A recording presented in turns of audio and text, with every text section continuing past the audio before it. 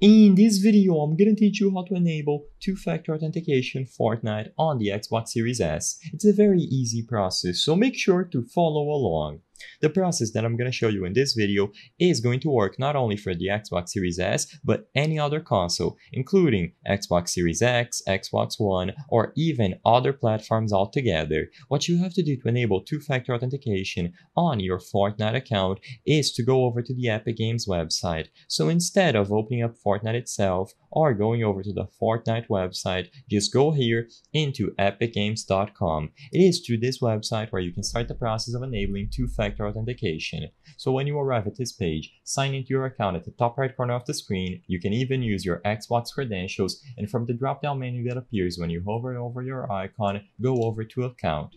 Inside of the account settings, switch to password and security at the left-sided menu and scroll all the way down, and immediately you are going to find two-factor authentication. Now, I need to make a quick disclaimer and say that as of today, Fortnite itself does not have two-factor authentication attributed to the game.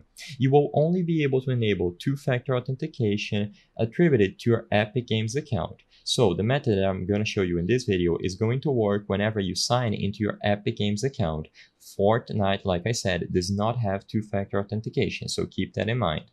So when you arrive at this page and you find the three methods, you simply have to click on any of them to enable two-factor authentication. So you can choose between using the Authenticator app, getting an email every time you sign in, or an SMS code. Regardless of which option you pick, the process to set them up is very straightforward. They will give you detailed instructions here, and after you are done, it is going to be attributed and saved into your account. You can also follow these articles if you need additional help. Every time you sign in, you will have to go through this process, and to my knowledge, you can change this later if two-factor authentication bothers you. After you are done enabling two-factor authentications, you might receive some rewards or items in games such as Fortnite. So just remember that. I hope I was able to help you on how to enable two-factor authentication Fortnite Xbox Series S. If this video helped you, please be sure to leave a like and subscribe for more very easy tips. Thank you for watching.